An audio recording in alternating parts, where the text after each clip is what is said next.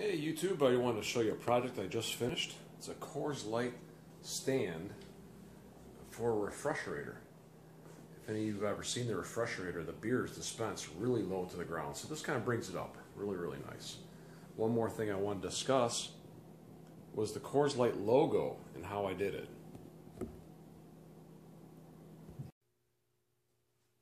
After 2 coats of Rust-Oleum primer, the color was perfect. I left it just like that. Then I was ready to start on the logo. To paint the logo, I used a couple stencils. I made them from the Coors Light case. Just carefully cut along all the lines, leaving a couple connection points so the logo stayed together in one piece.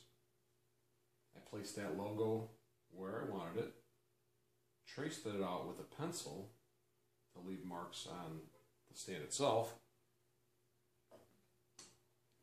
created a second stencil to cover up everything except for the sky and where it says light. Spray painted that blue, sprayed this area with the white. Once that was dried, put my original stencil back up to cover the areas I didn't want to get spray painted.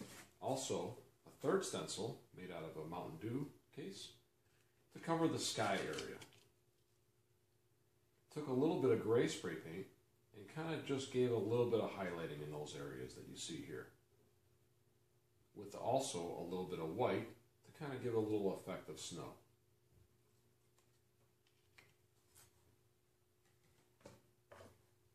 For some of this detail back here, you see the shadowing of the mountains. I used a cheap paintbrush dipped in the gray spray paint and kind of brushed on those areas there. To finish the logo, I used some paint markers. I have a medium tip red, medium tip black, fine tip black, and a fine tip silver. Alright, well that's it. If you have any comments or questions, please do so. I enjoy the feedback. Thanks for watching.